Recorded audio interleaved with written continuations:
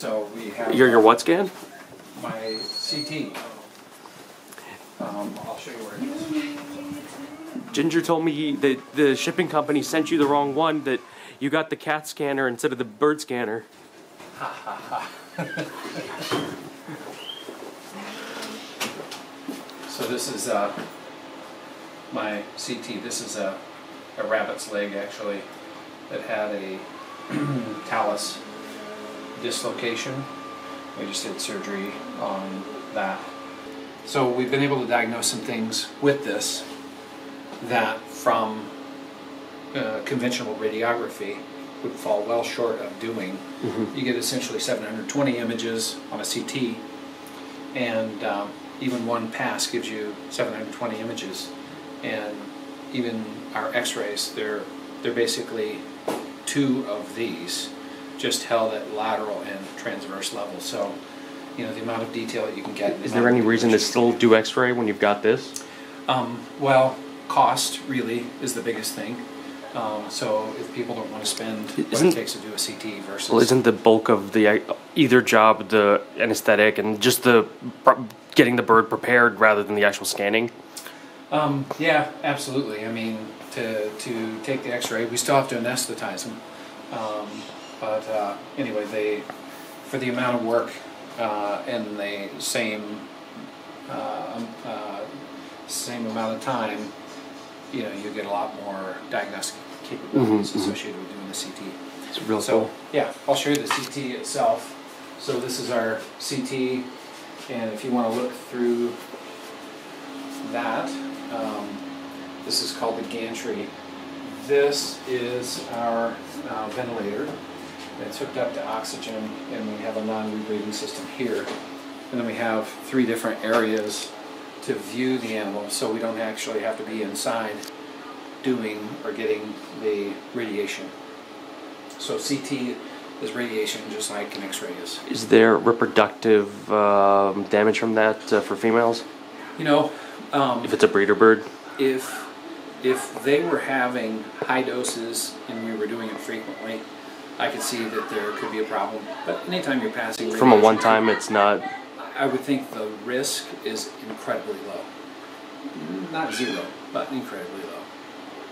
So anyway, we have a ton of images on there that actually have given us keen insight to you know, how to approach the problems both medically and surgically. Oh, fantastic. I'm just going to lay this on the table here.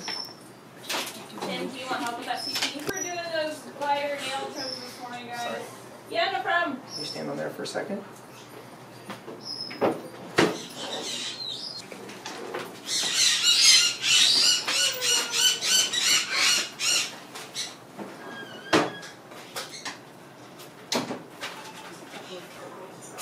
So I'm just testing him to see where he's at here.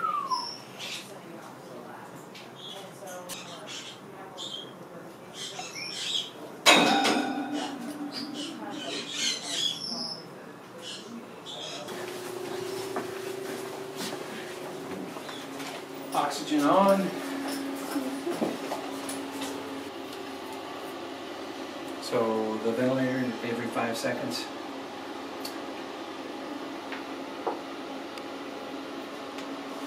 So as he was discussing with you, we don't lose them because we pay attention. So we have him on a low level of anesthesia right now until we're ready to take our CT, and then we will give him additional breaths with additional anesthesia right before we capture the CT. We are set up for positioning, which is called a fluoroscopy.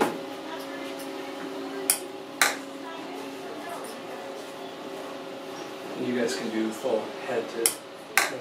That's the plan. Okay. Okay. So I don't know if I told you this. We're the first vet to have, the exclusive exotic vet to have their own CT.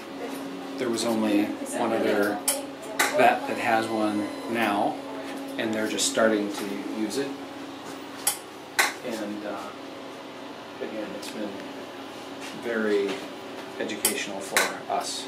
So you can see that there's a time delay. You hear it in there on the ventilator, and then you'll see it pop up. The other thing, what we're doing now is fluoroscopy, and fluoroscopy is for positioning. And then after we position, that's when we'll run the rotor. Are you ready to rock and roll, or did you reposition? Okay, CT is capturing. And so what you'll do is you'll look at all these lovely reference ranges and you're going to plug them in. Okay? Does that make sense? And then just know that there's like several pages. Run it one more time. Good. Get that stethoscope on them. So, but if it's bad, it was last time. If it was bad, then you can say, oh, yeah. Exit. Now go above the quality control is calibration. Sounds good. So Dr. Driggers, is it the world's first CT scan of a Cape Parrot? It's the first one that we've done here. Not the first Poicephalus, but definitely the first Cape. Do we need him down for anything else? Nope. Nope, we can go ahead and start untaping him. And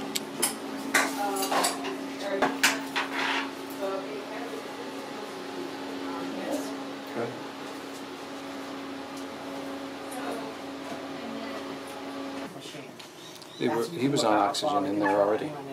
Does that make sense? Okay. Because the thing is if you're seeing a drift in the valve, if you put them on room air, in your white blood cells and your platelets, it has CO2 in it. If you give them straight oxygen, they wake up slower, or they stop breathing, or they don't start breathing as quickly. Are you filling him up with that? Yeah. Blowing him up like a balloon? Does his air sacs fill up? Yeah. Blood. It's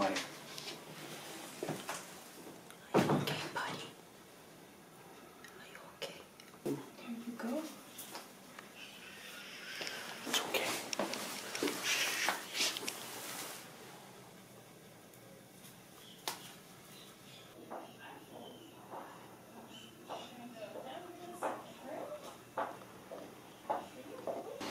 So we're going to look at 3 views, and we're starting really at the head. If you look at this little red line, it's going to tell you where we're at in the body, and then this is the transverse that we're actually looking at. So, so we're in the crop area now. This is the cervical vertebrae.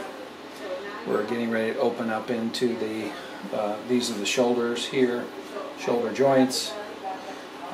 We're opening up into, starting in the lungs right here. You can see that these are pneumatic bones. You see the air going through the humerus.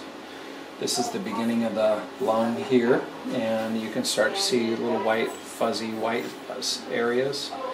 When you see these things, these are the ribs and back, these little white structures. And then these are the pulmonary arteries or vein as we go through that.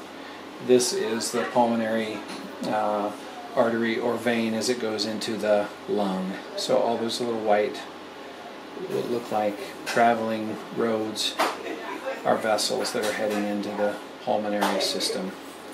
What we're actually doing is assessing, as we're doing that, any opacities, any size changes, any asymmetries on either side. Now we're well into the heart and liver at that junction. This is all air sac, and it's all clean looking air sac. So we're heading into the liver area here. We're into so this is the left side, this is going to be the ventriculus.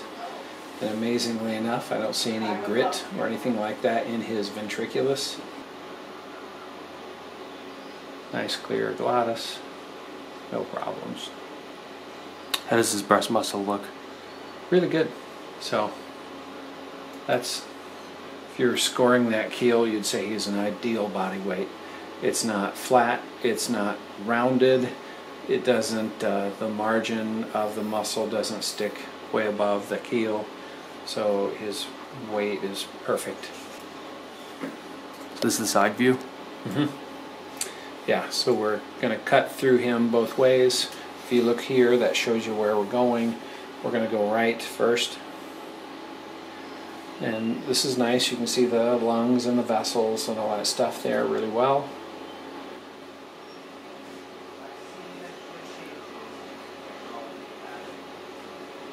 Well, I was gonna tell you, it actually has to fall. Yeah. So he has an interesting keel, and that's why it sort of looked weird on here. First, you see his keel, and you would never know this just from physical exam, but his backbone is straight. It's at least good with his keel there, but do you see how his keel takes a little bit of a weird shape? It's kind of an S shape. Yeah. Can you tell a calcium deficiency from these type of images? Sometimes you can, yeah. If they're really deficient, then no matter how well you adjust it, it'll still look osteopenic. So I don't see any evidence of that.